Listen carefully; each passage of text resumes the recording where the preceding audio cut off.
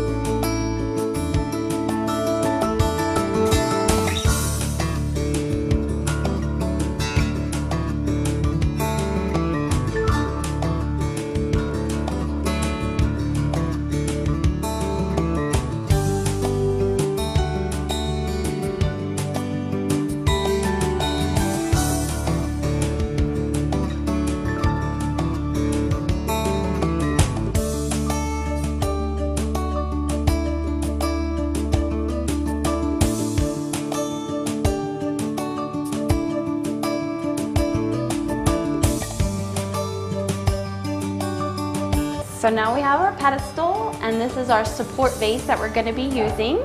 So now I was just trying to figure out, finagle, and get all those angles correct.